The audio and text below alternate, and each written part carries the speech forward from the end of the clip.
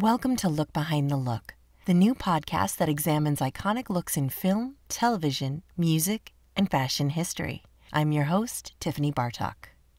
Hey everybody, Happy New Year. Here we are, and it's really weird. It's already weird. But you know, we've been trained pretty well by now, so hopefully we're going to make the most of 2021 regardless of how it begins. I have been so excited to start the new year with this new episode. It's obvious why I'm so excited because my guest is Lisa Eldridge, who needs no introduction, obviously. And I know these intros are always really gushy love letters, but I'm not going to apologize for that because all of these artists are deserving of high regard. As you know, Lisa is an incredible makeup artist. You've seen her work on the cover of every magazine, and her celebrity clients are just too many to name. But she's also known to have an extremely high-end YouTube channel. This YouTube channel many aspire to recreate, and maybe they don't quite have the elegance and authority that Lisa has, so they don't quite succeed, but Lisa is the gold standard, and that's just me talking. I'm not giving side eye or anything. I'm just saying that she set the standard. And that's in everything she does. She has the brain of an encyclopedia when it comes to beauty history, beauty culture, and a scientific knowledge when it comes to products. Her book, Face Paint, was a New York Times bestseller, and if you don't own it, just know that your library is being judged by anybody who finds out. And, just for a Christmas gift, just now, I received her lipsticks, which are truly extraordinary, and I am not just saying that because this glorious woman is a guest on this podcast. I'm saying it, she doesn't even know why I'm saying it. She doesn't know, she's not here. She doesn't know I'm saying this. So she's not even here for this part, and I don't have to say it. If you're listening to this on your podcast app, please remember that you can watch it. You can subscribe to the YouTube version at tinyurl.com/LBTL YouTube channel. And that's where you can see all the looks that we're talking about and a lot more fun things. I also have a little giveaway going on our IG. So head to Look Behind the Looks IG and like and share if you feel so inclined. And enjoy this conversation with Lisa and I, the most down-to-earth woman in the world who does not have to be. She just is.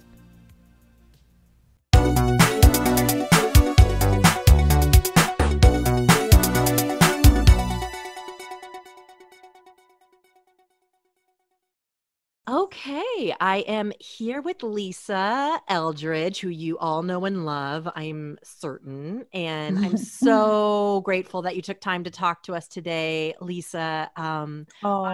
Obviously, I always you're a back busy to you woman. and see you, Tiffany. So I anytime. haven't seen you since the first Monday in May, maybe 2 years ago here in New York. So it's just so lovely to see you. You were doing Dua Lipa for That's the Met right. Ball. Yeah. Yes, that's the last time we saw each other. Yes. Wow.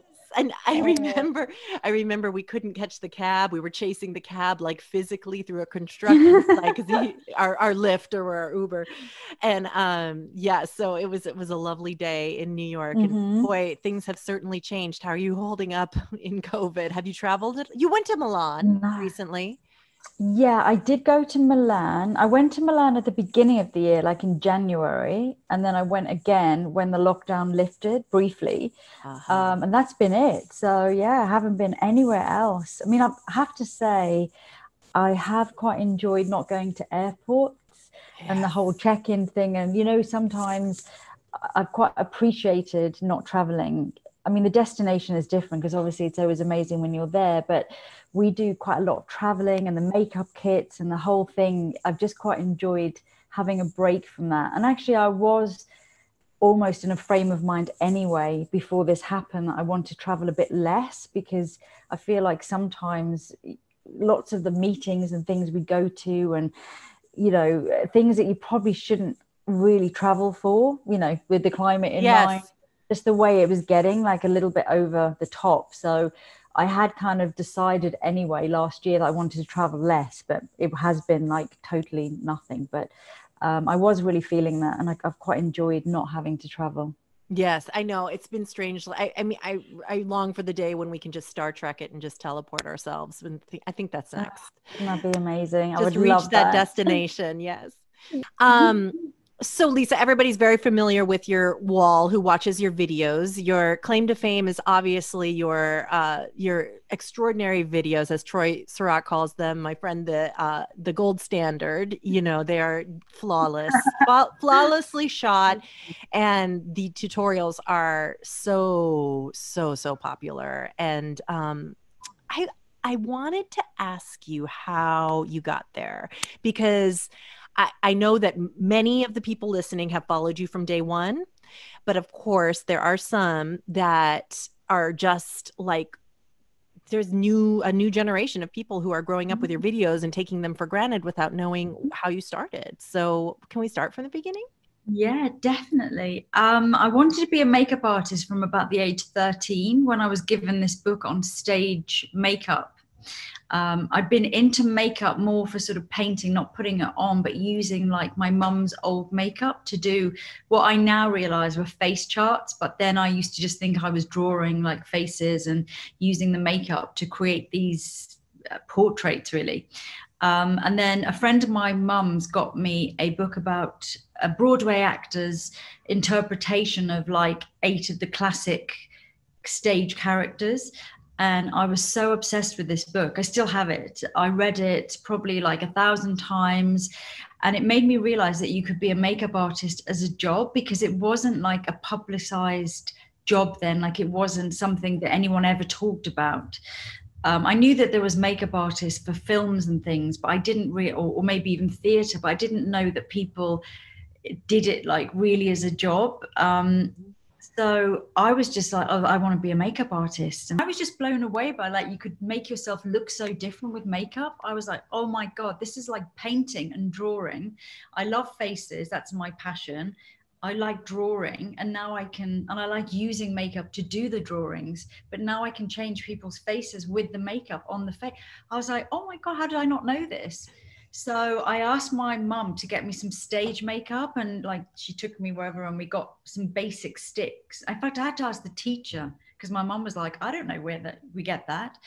And I asked the teacher and she got me some, and I said, I'd love to do like the makeup for the plays in school. So then it was amazing, because then we did a play and I made like a 13-year-old boy look like an old man. And I was like, oh my God, this is like magic. It's literally like magic. And I was just like a master at highlighting and contouring, you know, by the time I was about 14, because we used to do all these, you know, it's just amazing what you can do with light and shade. So I just loved it. But every time I said I want to be a makeup artist, people would be like, well, you have to work for the BBC then, because that's all anyone really knew. Like, it goes before the internet. So I used to love looking at Vogue and magazines, but I just never knew how anyone could ever get to do the makeup for those things, because I didn't know anyone in this fashion. Because where were you? Well, I was in Liverpool, like miles from London. There was no scene there of anything, and no one that I knew in my family were all like makeup artists. Oh, you know, they'd have clueless. So if I asked at school, they'd be like, oh yes, I think you have to go and work for the BBC. So I was like, we couldn't find any information about anything, and there weren't like makeup schools and things. So I decided my first job, I went to work for my friend's dad had a beauty salon.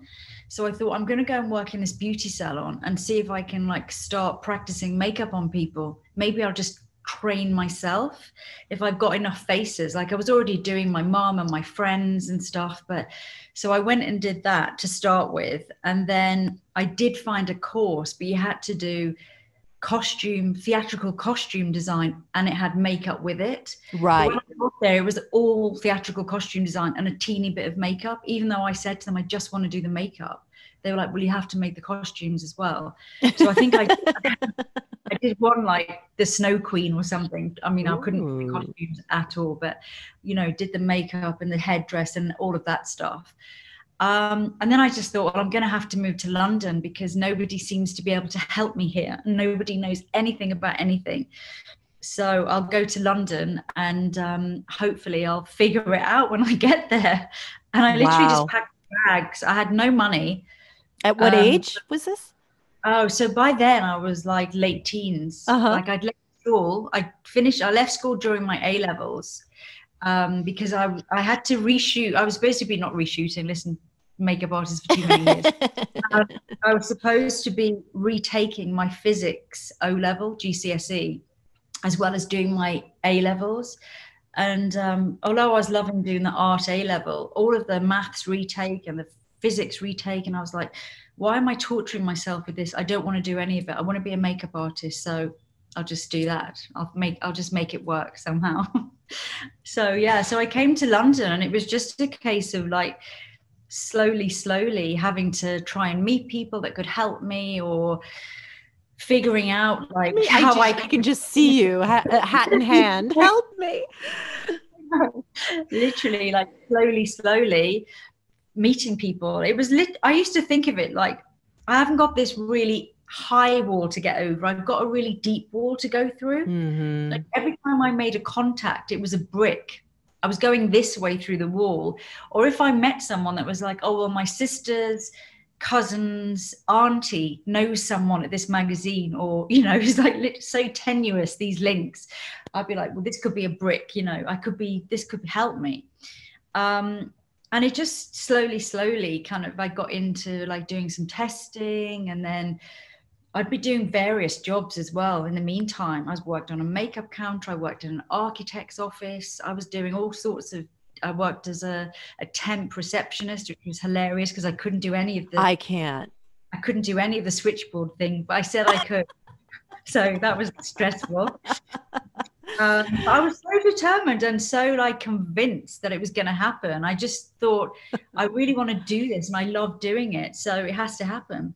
Oh, what was the first job that you had where you felt like, I can rest, I'm not searching so much anymore, you know, this feels good and right? I remember like I'd started to get my portfolio together in London. So I was testing like at the weekends and late at night, and going on all sorts of tests where half the time you didn't, like, you know, test shoots where half the time you didn't even get any images because the photographer didn't take the lens cap off, or something happened. There was always something. And then when you did get pictures, of course, it cost you so much money because you had to print them out to put in the physical portfolio and, you know, all of that stuff. And I remember like everyone was saying, well, if you go to Milan, you get paid for tests, and all of the new models start out there, which is still kind of the case. Maybe not so much now, but it was until recently, that a lot of the new models go there. So they are looking to get test shoots and things. So I literally rocked up in Milan. I knew this girl so briefly who said, my auntie lives in Milan and she'd be able to put you up for the first couple of nights. Oh my God. So I just rocked up in Milan and stayed with this lovely Italian lady. I'm forever grateful to her, basically. And then I went to see these agents, and they were all like, oh my God, we need a good makeup artist. There's not many here. So we'll pay like 25 euros per test. I was doing like 3 tests a day some days, but it was amazing because you get to cut your teeth. The photographers were quite good because they were starting to sort of work their way in, and the models were obviously great models in waiting. So there was good models there, and I even got like my first tear sheets there. And when I came back, I just felt like my book just looked so much more slick, and I felt like I could actually go and see agents, and I got taken on then. What was the difference between the photographers that you found? You're saying that they were a little bit easier to work with. Do you know what that was attributed to? I think that it was just a bit more, I think probably like myself, they'd started out in their home London or New York, wherever they started, and like I had. So it tended to be people that already done quite a lot of testing and were trying to get to the next level. Yeah. So yeah, and there was kind of like people that I tested with in Milan during those years that like I then worked with on like Italian Vogue years later. Wow. I remember doing a Moschino show, and the stylist was like, do you remember me? We did a test shoot together like years ago. And I was like, yeah, you know. So it was quite interesting that it was quite like a factory sort of vibe. Yeah. Anyway, it's probably very different now, but it was just nice because I got to try out work on so many different faces. doing that much testing, it's like just honing your skills, you know, and you're able to, I did location shoots, I did studio shoots, I did beauty shoot, I did like so much. And it was just so nice to be so immersed in it and with creative people all the time. Because in London, I was sort of having to work doing various jobs during the week and then try and test at the weekends. So it was just so nice to be in a situation where I was like thrown into Yes. And you felt like you were being fed instead of like searching and searching and searching and searching. Yeah, it was really just really a great time. And I lived in about 5 different flats. It was so funny because I didn't want to stay with this lady for long. And then I met someone like in a nightclub. I mean, it's so risky, but like met someone in a nightclub and she's like, okay. We met these English guys and they were like, oh, you can come and live with us. And I was like, okay. So like stayed with them for a while. Thank God it was all legit. And then I met this couple. Oh no, the first one after that was the lady I stayed with. She knew her nephew. So I paid to go and live in his apartment with him and his girlfriend. It was in a really posh area, but they used to have these massive fights every night, like Italian style. They used to cook a big pasta and then scream and fight until about midnight every night. So I was like, wow, okay. And then I met the English guys in a nightclub. Then I was staying with them and it was quite a Lisa, this is hilarious. I cannot picture you in these situations. I can just see you with your little sheet over your eyes being like, oh, no. I know. It was quite mad. I thought it was quite funny. And every morning they'd make up and they'd be lovely. You know, they were just very like Italian and, you know, just these mad arguments going on. Oh, I love that. Funny. Yeah, it was brilliant. Oh my God. That's when we discovered the earphone. Yes, the earplugs. Yes. And then when did you begin? So when you went from testing and then did you get representation and everything was then proper? Did you stay in Milan long? Yeah, I stayed there for 3 months and then I came back to London, went to see so you got your beautiful portfolio the way you wanted it and then brought that back to London. Okay. Yeah. And then I went to see like an agent that I really liked. It was quite a small agent, but it was hilarious now when we think of it. They represented Guido, Sam McKnight, Mary Greenwell, who else? Like just major people. She only had like 7 people on her books. And I wrote in the 7 to have, right? Yeah, and I was like, oh, I want to be a makeup artist. Maybe, you know, I thought maybe they'll get me to assist. And she was like, oh, your book's really good, you know. And I was like, well, I've been working my ass off in Milan. And then they took me on, which was so exciting. And then it started to happen after that quite quickly.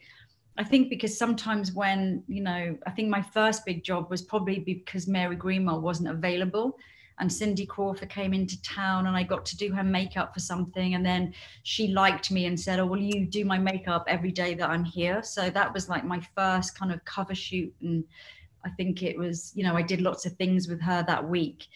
And how did that feel to be wanted like that? Like, was that just so the best? Nice? Yeah, it was so lovely. And do you know what? Before then, when I first joined the agency, and I said I want to assist Mary, and I remember her saying, "You don't need to. You know, we're representing. You've got your book." And I said, "You know what? I feel like I've never actually been on a shoot with major people. Like I've done all these shoots with newbies, you know, and they're all on my level. And it sounds weird, but I always say this to like young makeup artists. Sometimes it's nice to go on a shoot with somebody really big because you get to see how to behave. Like you don't know. I didn't know what to do if a supermodel or a world famous, do you treat them differently? Was there I was like, I just love to do that. So I did 1 season with Mary and it was so interesting. It was so interesting. And more so for the etiquette training. I mean, of course, Mary Greenwell is an incredible artist and it was beneficial to see that. But that's exactly what it is. And that's what I say to young makeup artists. You don't know what to do when you're on a shoot and Madonna walks in or this person walks in. If you've only been working with like, you know, starting out people that I had been. And of course I'd done the shoot with Cindy, but I just wanted like to have that experience of being backstage at a show or with that level of client and all of that. And that level of photographer, you know, because to be in that situation is quite different. And actually it's not different. I learned that it wasn't any different, but yeah. It's nice to know, and it's nice to kind of see people in action at that level with people at the absolute top of the business, top of the industry. And so I was really happy to do that. And I always say to Mary, I'm still friends with Mary and we still see each other. And I would say, it was just so brilliant. And she gave lots of advice and things. She used to give like little talks of advice, and I'd be like, yeah, all of that was so relevant and so good. Yeah.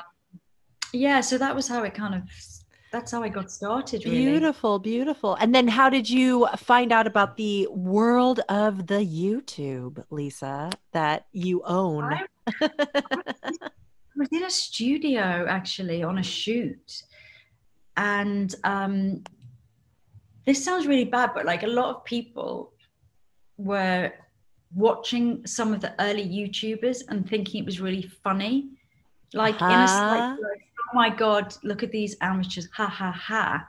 And I was like, I'm sorry, this is amazing. This is going to put us all out of business. And what year was this? Was this the year that people are like making a flower on their face and contouring it? 2009 or something. 2008 maybe.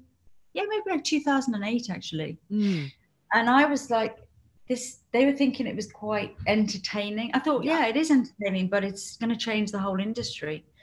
And I used to say that to people, like when I'd go on big shoots with advertising clients, like beauty clients, and I'd say, well, there's these girls on YouTube that can, because I'd be sticking false eyelashes on, claiming that it was the mascara, and I'd say, there's all these girls on YouTube that can say if it's good or not, and they were like, oh no, we're a luxury brand, it's nothing to do with us.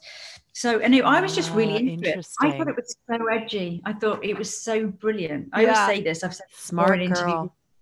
Punk. It was so punk. The fact that they would just calling it like it is. And I used to say, this is going to give the consumers all the power. You makeup companies are over now. And they'd be like, you're mad. But I just thought it was so, wow, it's incredible. It was like, I used to compare it back then to like the sea change that happened in makeup in the interwar years, when makeup went from being something that you weren't allowed to wear, and that was very much seen as being not chic and all the rest of it, to Hollywood and women starting to wear makeup, which was the biggest sea change I'd seen ever in makeup or heard of. And I used to say, this is going to be comparable. And they'd be like, what are you talking about? It's YouTube. And I was like, no, honestly, this is comparable. I now think it's bigger than that. But I used to say, no, it's going to be huge. It is going to be huge. So I was so into it. I just thought it was lovely as well. I like watching people put makeup on. Yeah, just thinking, meditative. It was such a lovely vibe to it. Honest. I mean, this is before like all sponsorship. So people would go on and be like, oh, I love to wear this color every day, and I wear it like this. And I'd be like, oh my God, this is such a privilege. I'm watching somebody put makeup on. I'm overjoyed. I'm so thrilled. This is amazing. And I just used to love, like, people would be sitting on their sofas and doing their makeup and looking at magazines and copying looks. And I thought, firstly, it was a great way of getting intel about like what people like to wear, like regular women. It was like the best research and development you could ever do. And I just thought it was really interesting. And it was just it was very creative, it was something that was very outside of the norm and outside of the box. And I just thought it was great. So I was very curious, and I was thinking, would I do that? And then I thought, well, I'll get such a bad reaction from the fashion industry. I know I'm going to be like, everyone's going to be like criticizing me if I do it, because it was considered like a funny thing in not a good way. So people did make fun of it. So I just thought, well, I'll see. So anyway, in 2010, I was like, I'm going to do it. I was basically worried about publicists seeing me and stop booking me for celebrities. Wow. I was worried about editors seeing it and stopping to book me. So in the back of my mind, I was worried about all those things, that I would lose my career. But at the same time, because then you'd be categorized a YouTube makeup artist. Yeah. I see. Or they think like, oh, now Lisa does YouTube. She's like not really a professional anymore. She's gone down that route. Mm-hmm, We can't really book her now for artists. We can't book her for big celebrities or magazine covers because she's in that category. Because there was a real snobbery around it. It was quite intense. It was so intense.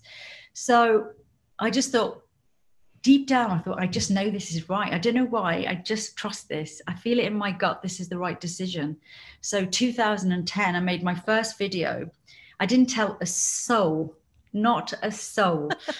I was like, so it went up and like people found it. I don't know how, like regular people found it. And then I thought I'll do about 5 of them, like just explaining like some tips and things. And then like everyone that was watching it was really into it. And they were like, oh, you know, make more. And still no one in the industry knew. No one ever said to me, no one had seen them. There was like that for about 2 years. They hadn't realized that I was doing it. And then in about 2012, I went on a really kind of cool editorial, like very edgy, very like the hottest, you know, shoot ever.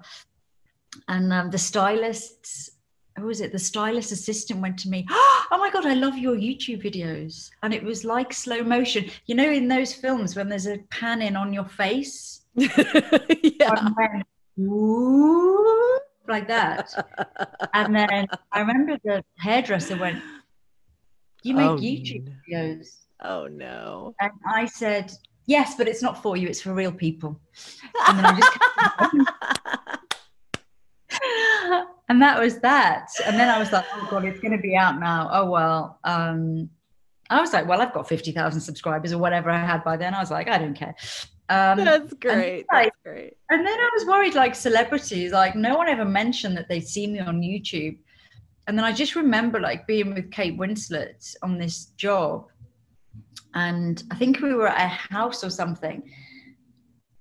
And like, I'd been working with her for quite a while and we'd never really gone down that route. And then this friend of hers turned up and she's like, oh, this is my makeup artist, Lisa. You know, this is so-and-so. She went, Lisa makes the most amazing videos on YouTube. And did it. And I was like, oh, I said, do you know about those?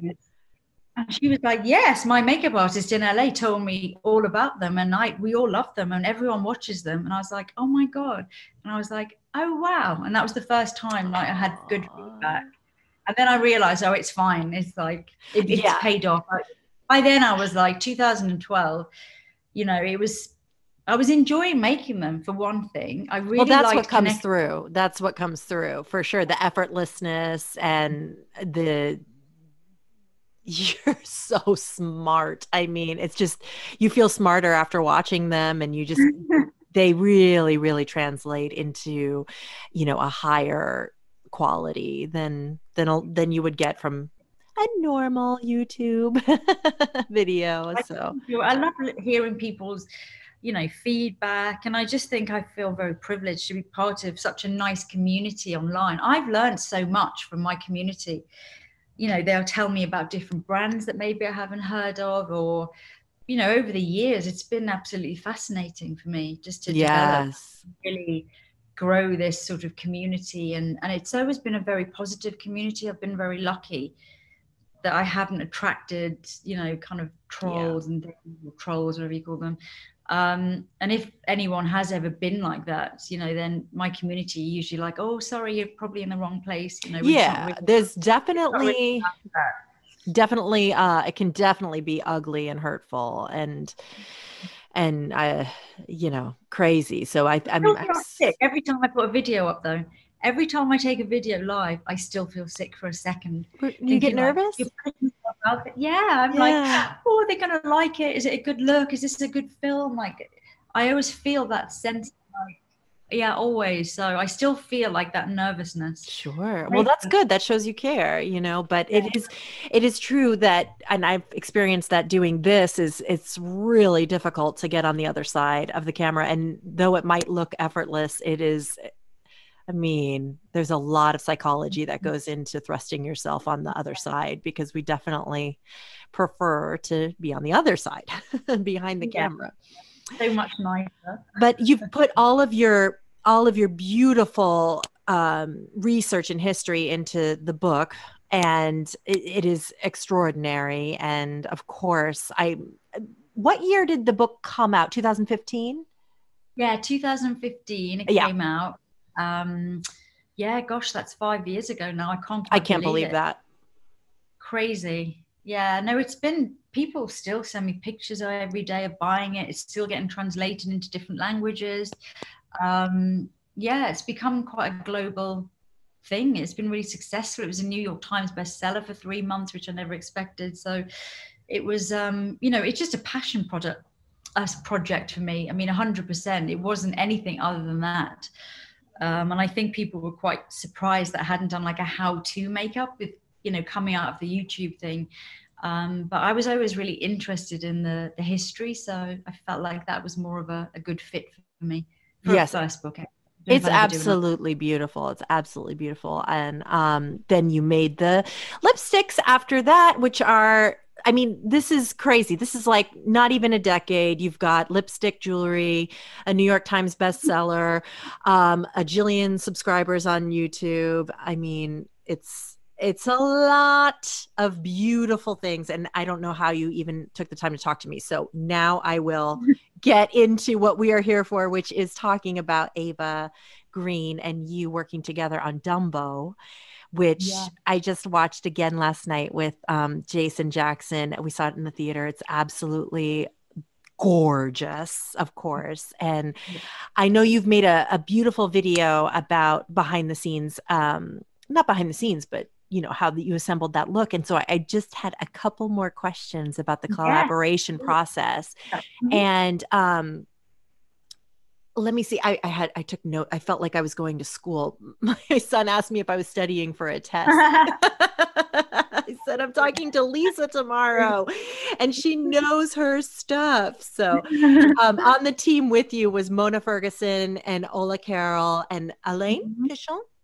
Yes, Alain. Okay. I wanted to ask you how all of you worked together with Colleen Atwood and Tim and Ava. That's a lot of creative minds in one place. And I wanted to break down sort of the process of like how you try things, who comes up with the first idea, how do you put it in place? Yeah, so I was first contacted by Colleen. Obviously, she cleared it with Tim. And she contacted myself and Alain, and they wanted us to design the look. So we wouldn't be going on the shoot every day, but we'd be the sort of makeup designers, which means that you just devise the looks really. And the reason that she wanted myself and Alain, or from my point of view, is because they wanted it to have a historical element, but also to be quite high fashion and runway and maybe have a bit of fashion in there. So they didn't want to hire like a movie makeup artist. They wanted to get somebody that was more of a makeup historian slash fashion type person. That's you. So that was it. So I was really excited. And initially it was just coming up with the ideas in my mind. So hearing from Colleen, having calls with her, what year it was going to be set in, what the costumes were going to be like, what Ava's character was going to be, and then having a set of ideas. And then I did some research, and I've got this amazing book, which is actually at my house. Damn it, I've forgotten to bring it in. But I've got a scrapbook from roughly the same period, 1919. And it's adorable. It's a great big scrapbook, and it's somebody that has, I presume a girl, I don't know, has collected images of all her favorite silent movie stars and all her favorite theater, music hall sort of stars.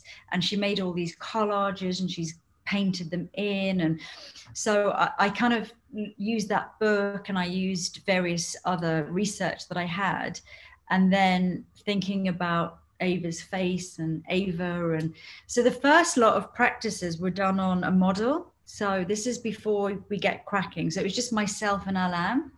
So we went to Had you worked with Alain before?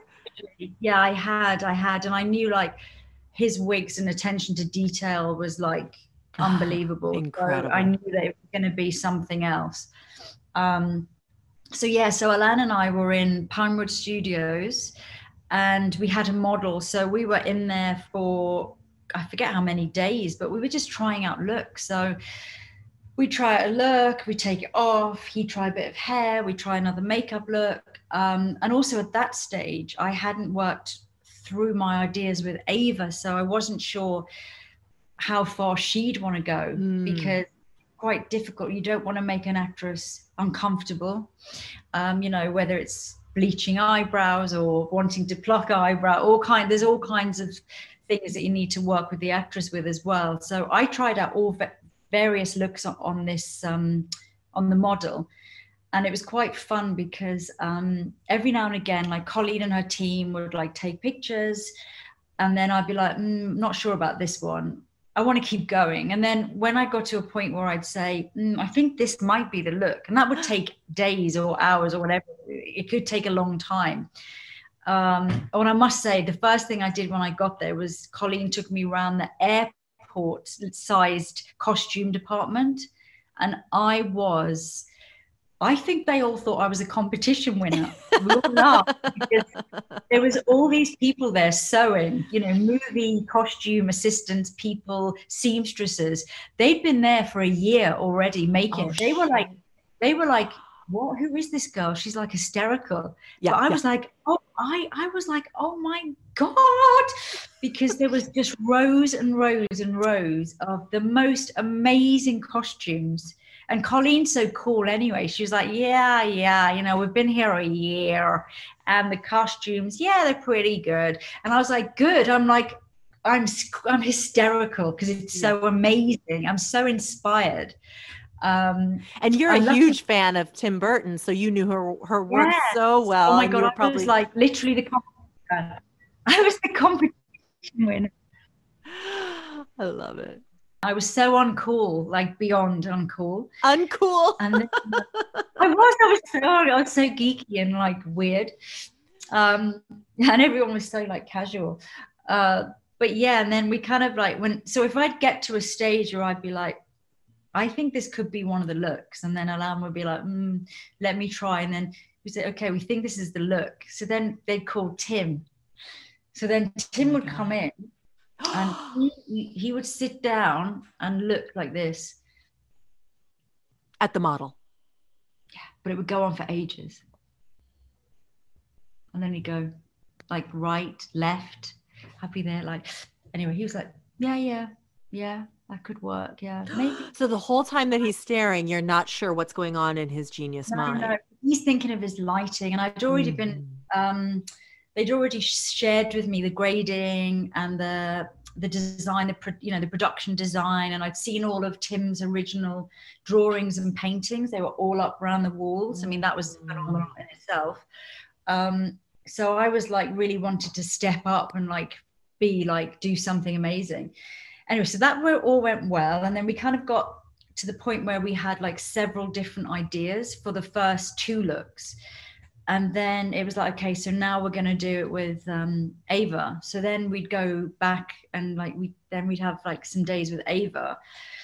Had you worked with Eva before? I had worked with her before, but I didn't have the relationship with her that I do now. Right, like now we're like super close. But so anyway, I was just, and I was really studying her face. I was like, literally like this, like the whole time. I mean, I made even Tim look less intense, but I was like, and I was really like watching all her angles and staring at her and trying things. And I'd be behind her all the time and going, like, I was like a sort of gremlin on her shoulder. But anyway, she was really into it. She was like, oh my God, your attention to detail is unbelievable.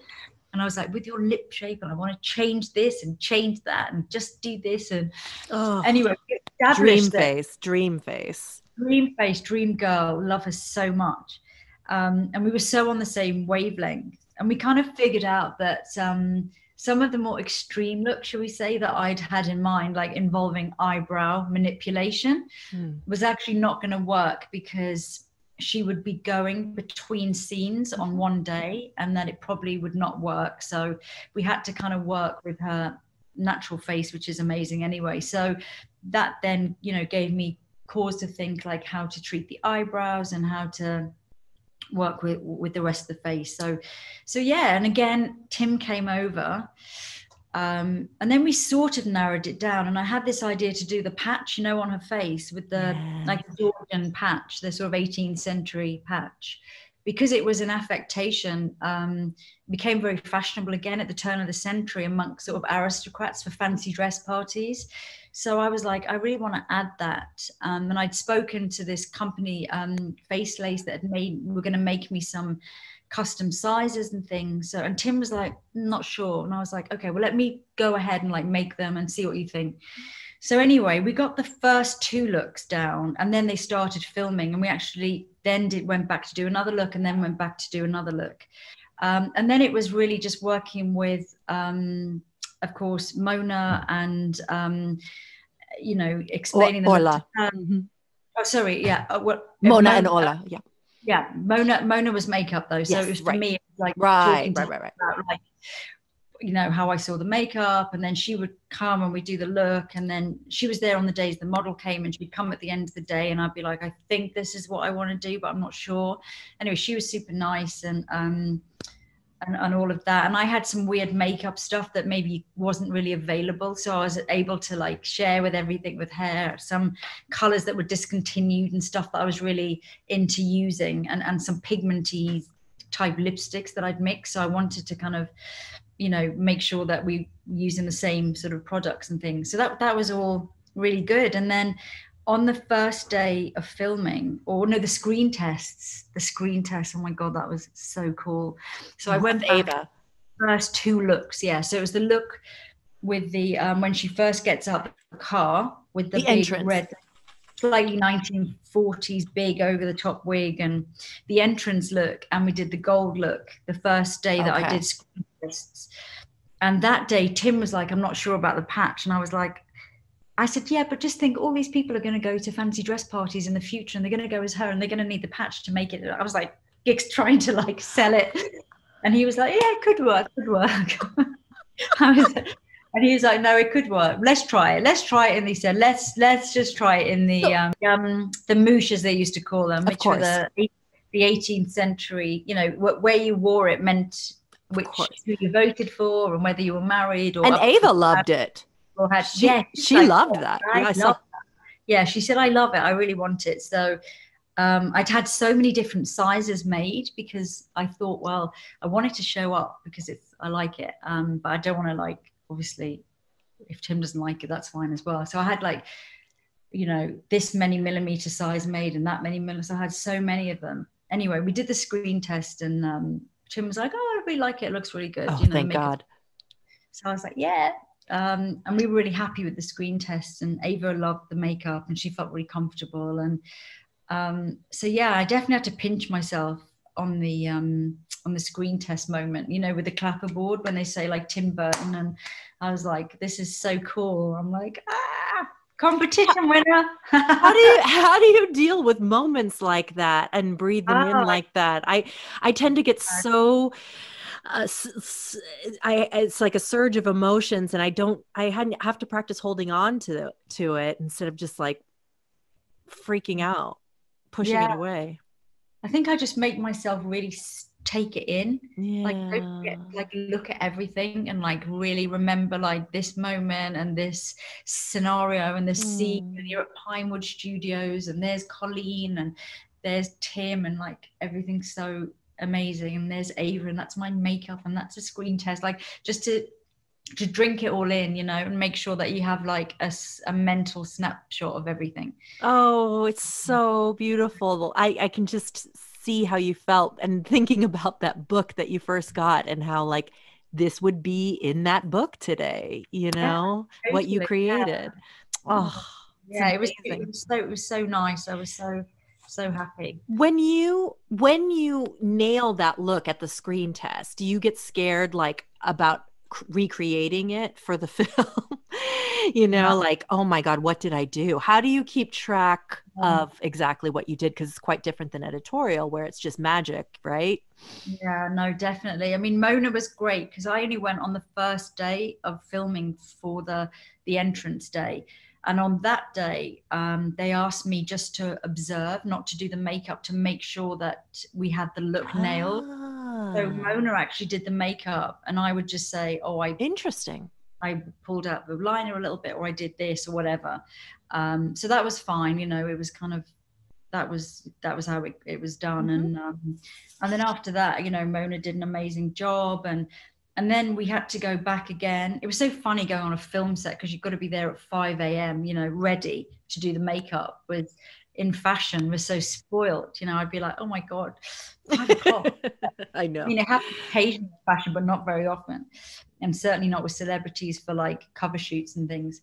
And then I went back again to do the no makeup look when she's got the little black bob on. Yes. And then went back again to do when she comes into the tent. She comes into the tent. Yeah. To like, yeah. It's like, yeah. With the sort of rougey cheeks and everything. Yes. And then we went back again to do like a silver look. I forget. There was a silver costume. I've forgotten now which one that was, which scene that was. That's at the end. Yeah. So maybe that was another look. Mm-hmm. Yeah. So and then the red dress and then the gold the red dress that was a lovely look. Oh my incredible. God, that was so nice. And by then they were doing the internals up at they weren't in Pinewood anymore, because it was another set for the inside. I was going to ask you about that. They, for the press, they don't extract the images from the movie. Of course, they pose it, like a magazine shoot, right? And so, can you come up with a new look at this point, or do you harken back to the looks in the film? How does that process look? Yeah, and we had to definitely because they hadn't filmed those looks yet. Yeah, so right. Before they filmed those looks, so if the 2 looks that we filmed were the ones that were going to be in the sequence filmed first, and then it was the other 3: the silver, the red, the gold, the no makeup, and the arrival. So there was like 5 main looks. So yeah, and even, you know, that's already interesting as someone that works mainly on fashion shoots. It's just so different, isn't it, with the continuity and, you know, the way the film industry works. And yes, absolutely. And then there's the world of the premiere, where how do you come up with the looks for the premiere? Is Eva like, I want to do this? Do you come up with the ideas together, or do you echo the film? Yeah, no, we didn't echo the film at all. Yeah, we didn't want to echo the film because Eva loves makeup, and she loves experimenting with makeup and strong makeup, and, you know, she loves that transformative power of makeup. So we were just having fun. You know, we were doing a smoky eye black one day, then we were doing big blue eyes the next day, then we were doing like, I forget, we did so many different looks on the sort of press tour, and it was just so much fun to be able to just play around and try so many different things with her. And all her costumes, you know, her outfits for all of the press tour were amazing as well. So that was really exciting. Talked about absolutely everything that we can talk about, Lisa. Are you exhausted? No, I'm fine. I'm so sorry. I didn't mean to talk to you so much, but your life is so rich and full, and I wanted to touch on all of it. I was greedy with you, Lisa. It's been such a pleasure. I mean, I love chatting to you anyway, Tiffany, and I love talking about makeup, and I'm just as passionate about it today as I was with my little book in my bedroom, age 13, practicing. So nothing's changed really. Oh, thank you so much for talking to me today, Lisa. I can't wait. I'll talk to you again. I'm going to trick you into doing another one of these. Oh, anytime. It's lovely to chat to you. Take care. You too.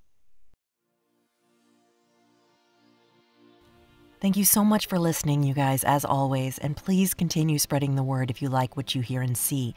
Enter the giveaway on the IG, Look Behind the Look. We're so happy when you let us know that you're enjoying what we're doing. It really means the world to us to see your comments and ratings and reviews, and we see them all. Until next time. Look Behind the Look is a Vinyl Foot production, written by me, your host, Tiffany BARTOK, produced by Jace BARTOK, and produced and edited by Kelly Riley, with audio engineering by Nicole Tucker. If you're interested in learning more, find our video version on the YouTube channel Look Behind the Look podcast. There you can see rare photos and clips from our guests. And please follow us on Twitter at LookBehindPod and Instagram at LookBehindTheLook. If you like the show, please rate, review, and subscribe. And tell your friends and spread the word. You can subscribe to us on iTunes or any podcatcher of your choice. Thanks for listening to Look Behind the Look.